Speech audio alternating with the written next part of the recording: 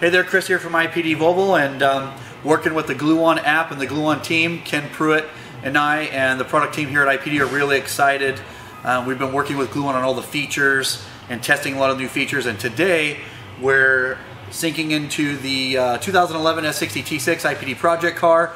Gluon has instructed us to go ahead and look at some of the gauge features that are coming out from the consumer. So I'm going to log into the app. The Gluon device is plugged into the car now, and I'm going to go in there and start playing around with some of the gauge features that Gluon's going to start offering to all of our customers. So that's great. All right, we're going to log in here. I can blitz that out.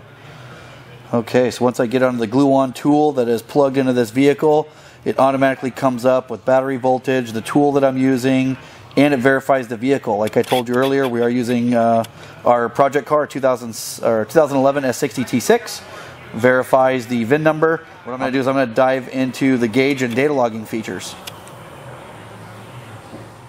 Alrighty, now I'm going to go and connect my phone with the Gluon tool that's in the vehicle via Wi-Fi. So I dive into my settings. It found the tool immediately.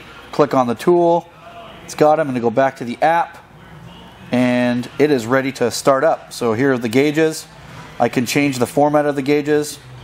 Put 6 of them on a display. I personally like 2. You can actually change what we're looking at here. There's vehicle speed, RPM, boost, coolant temp sensor, intake air temp. I'm going to change that first gauge to intake air temp. I got RPM down here below. And this is registering off of what the car, because the car is live. So this is picking up on the IAT sensor right now. I can even change this to look at it in a data logging format on both pieces. I love how interactive that is. So when we start up the car, you'll go ahead and see this stuff live. As you can see, we got RPM down here. We got intake air temp up there at about 87 degrees. This is registering Fahrenheit. We can change the RPM here to like throttle position. Shows it there.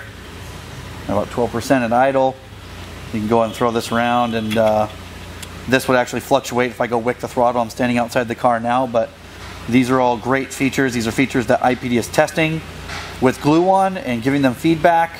This is all very exciting stuff for us and the consumer. So I'm glad you guys got a chance to look at this little sneak peek of a video. Enjoy.